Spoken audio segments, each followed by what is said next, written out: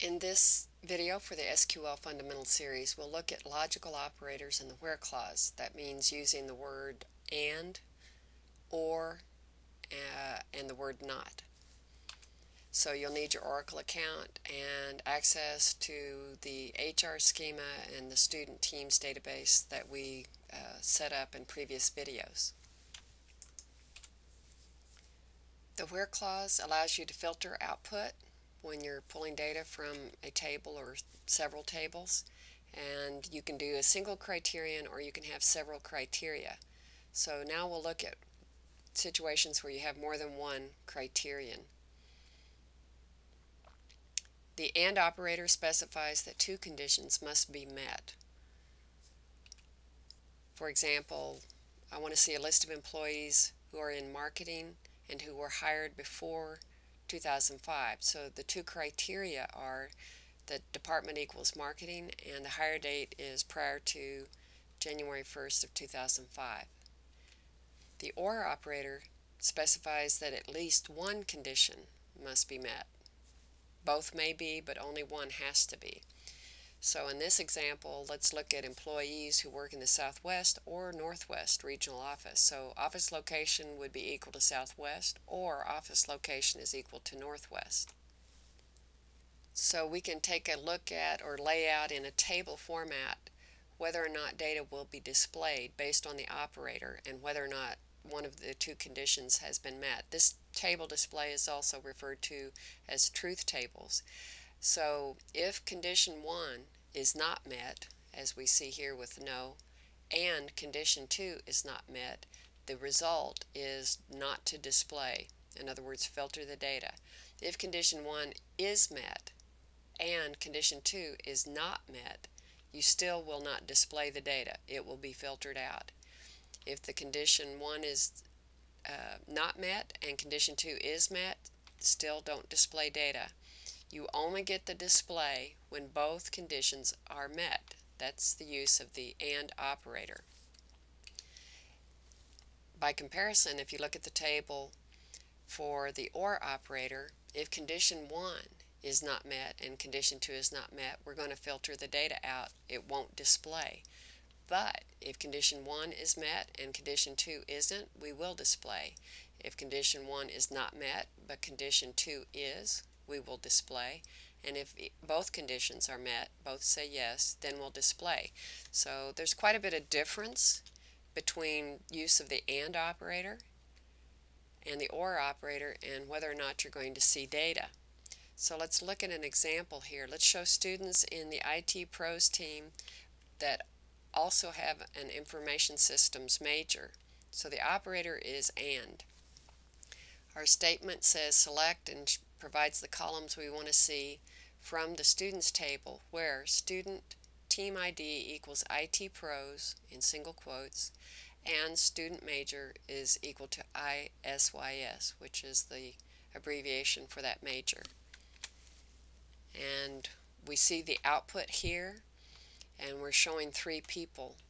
So the next thing you might ask yourself though is how can you verify if this output is correct? So let's switch over to SQL Plus and we'll take a look at this. So I'm going to paste in the command that we saw in the PowerPoint slide and I will run that command. And we get a list of 3 students. Now let's try verifying that output. And one way to do this would be to modify the command and drop the ISIS comparison, and let's see just which students are in the IT Pro team. So IT Pros. So we take a look at that and we see that we actually have more than the 3 that were listed. We have Andrew Agassi who's in marketing and we have Ryan Federer who's in computer science. So we're pretty confident that our output is correct.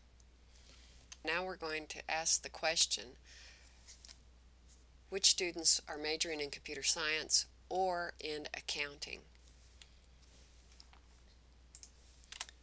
And this is our SQL. Select the columns we want to see from students, the table where student major equals computer science or student major equals accounting. And we get a result here that Teresa and Ryan are either in computer science or in accounting. Let's try running that in SQL Plus.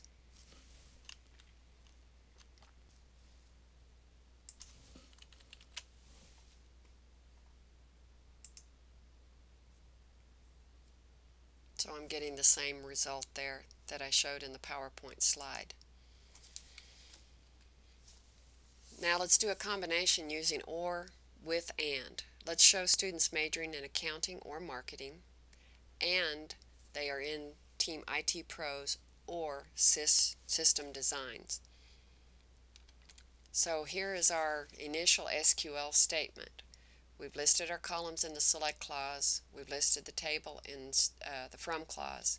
Now we say where, and we've listed student major equal to accounting or student major equal to marketing, and student ID equal to IT pros or team ID, equal to systems design. Now, if you take a look at this output, which may be a little hard to see here in the small screenshot, but we are seeing students who aren't in accounting and who aren't in marketing. We are seeing students who aren't in IT pros or in systems design. So there's a problem with our output, and this is a common issue that you have to keep in mind whenever you're using the OR operator in conjunction with other logical operators.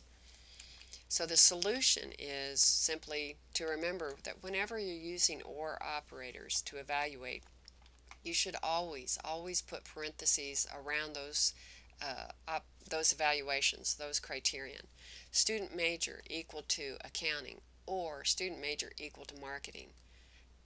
Then outside that parenthesis put the AND operator, because this is what the major is and what the team ID is, but the team evaluation of either IT pros or system design should be in parentheses. And we actually find out there's only one student that meets that criteria.